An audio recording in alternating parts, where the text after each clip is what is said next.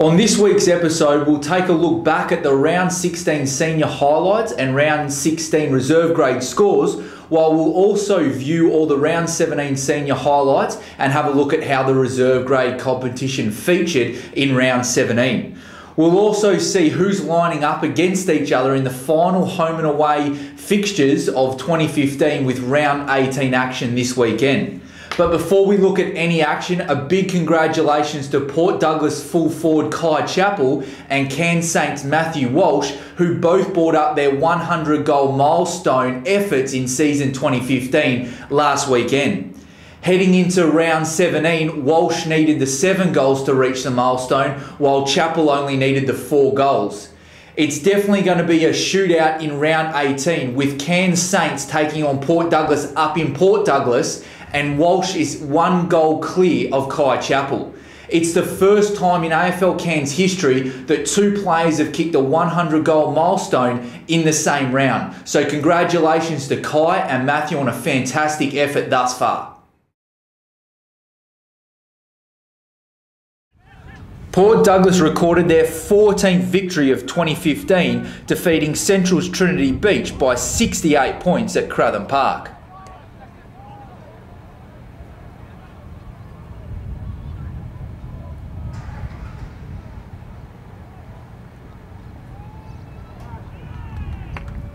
The Crocs were at their scintillating best, kicking 7 goals in the opening quarter to stand up against the finals-bound Central's Trinity Beach.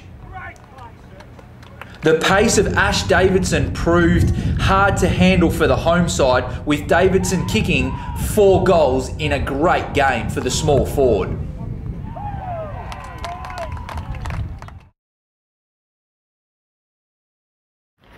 South Cairns donned the purple Guernseys in support of their 2015 charity.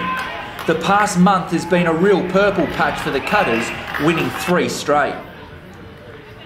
It was a thrilling finish at Kazali's for the 2nd versus 3rd contest. South ended up winning the game by 2 points.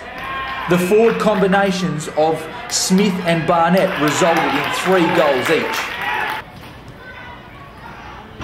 South Cairns' Jack Marino's pace was the difference, with the Cutters moving to outright 2nd spot after round 16.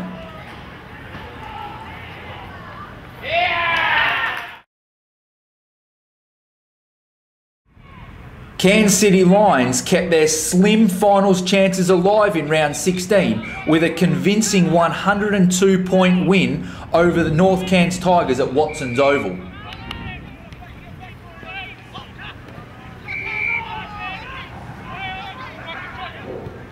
The Lions' ball movement was slick, with the visitors recording nearly 40 scoring shots in round 16.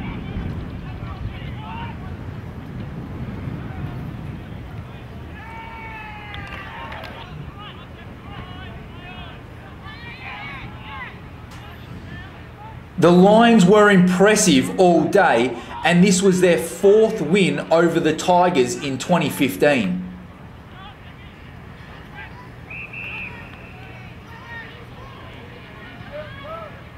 Lions half forward Adam Gross was impressive up forward, kicking 6 majors for the day.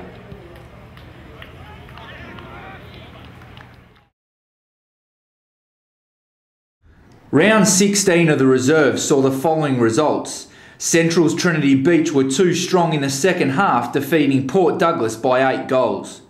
Cairns City Lions defeated North Cairns at Watson's Oval by 41 points. The senior match was tight, but so was the reserves, with Cairns Saints coming from behind to defeat the Cutters by 3 points. It was first versus second at the Croc Pit, and definitely a battle for the premiership contenders. Port recorded their 15th win of the season and their 3rd against the Cutters this year by 5 goals.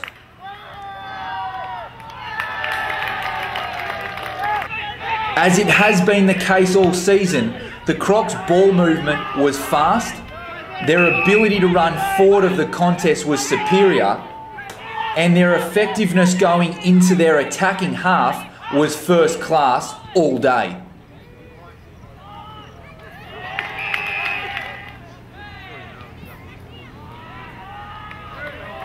Only needing 4 goals for his 100th milestone, Chapple snapped this brilliant goal to bring up the ton early in the 4th.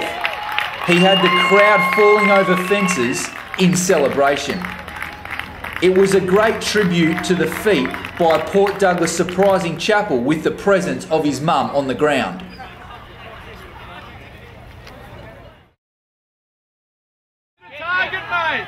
After a thrilling 2-point loss in round 16, it was Cairns Saints recording a 23-point victory over a gallant Lions outfit.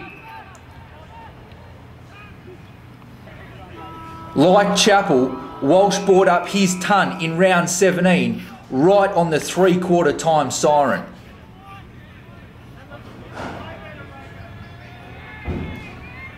This is the 6th time Walsh has kicked 100 goals in a season, proving his consistency. Not only did Walsh achieve the 100-goal milestone, he kicked a game-high 8 goals to record the Saints' 11th victory of 2015 and put them back into 2nd spot on percentage with 1 round to go.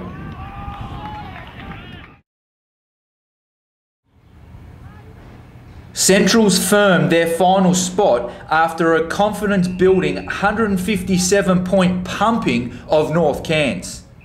Centrals were unstoppable, recording 54 scoring shots to 7 in a clinical display. Joel Child was unstoppable up forward, bagging 12 majors at Cratham Park. Central's livewire Damien Rowe was also influential, kicking 3 in round 17.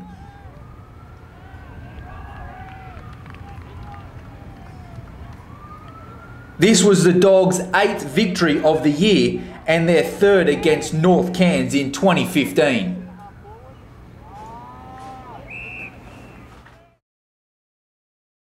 Round 17 of the reserves saw the following results.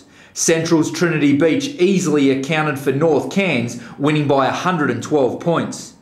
Cairns Saints were too strong for Cairns City Lions at Griffiths Park, winning by 11 goals. While Port Douglas defeated ladder leaders South Cairns by 38 points. The first of round 18's matches will see Port Douglas taking on Cairns Saints at the Croc Pit. This is the most important match of round 18. It is 1st versus 2nd, and it is a must-win game for the Cairns Saints Football Club. Port Douglas sealed the minor premiership several weeks ago, and they still sit in 1st place, 3 games clear on the ladder. They've won 11 straight games, and in round 17 they defeated South Cairns by 30 points. For the Saints, they defeated Cairns City Lions in round 17 by 23 points at Griffiths Park despite a slow start. This game, as we said, is a must-win for Cairns Saints if they want to secure 2nd spot and a double chance come next weekend in the final series. If they lose and South Cairns defeat North Cairns in round 18, it means South Cairns will finish 2nd on the ladder and Saints will need to play an elimination final coming up against Central's Trinity Beach. Of the 3 matches in 2015, Port Douglas have had the Saints measure, winning by an average margin of 5 goals. There will be plenty of interest in this game for the full forwards also. Both Kai Chapple and Matthew Walsh both reached their ton of goals in round 17. At the moment, Matthew Walsh is 1 goal ahead of Kai Chapple, sitting on 101 goals. Port Douglas are the best attacking and defensive team in the competition, while Cairns Saints are ranked just behind them in 2nd. So this match at the Croc Pit will definitely be a classy affair. South Cairns will take on North Cairns at Fretwell Park in round 18. Despite a hot streak of 4 consecutive wins, the Cutters were defeated by Port Douglas by 5 goals last weekend. The equation for South Cairns is simple. They must win and Port Douglas must win against Cairns Saints to secure a 2nd spot on the ladder. An upset loss would mean the Cutters would be relying on Port Douglas to win and making sure their percentage is superior than the Cairns Saints team. For Norths, round 17 saw them defeated by Central's Trinity Beach, another finals bound side, by 157 points. This was North Cairns' 11th 100-point plus loss in 2015. In 2015, South Cairns' average winning margin over the Tigers has been a staggering 102 points. South have averaged over 150 points on total against the North Cairns outfits this year. South Cairns will definitely be using this match as a preparation for their premiership tilt in a few weeks' time. The final match of round 18 and the final match of the home and away season for 2015 will see Cairns City Lions taking on Central's Trinity Beach at Holloway's Beach Sporting Complex. Despite a gallant effort in round 17, it was the Saints that got victory over the Lions by 23 points. In promising signs for the Lions, they led at half-time but were overrun, so that'll give them confidence heading into this weekend's match. The Lions have only managed to 5 wins in 2015. 4 have been over North Cairns and the other has been over Central's Trinity Beach early in 2015. For Centrals, they recorded a form and confidence-boosting win last week with a 26-goal victory over the North Cairns Tigers. Central's Trinity Beach, regardless of round 18's result, will finish in 4th spot and will contest an elimination final. Their opposition will either be Cairns Saints or South Cairns, pending on round 18 results over the weekend.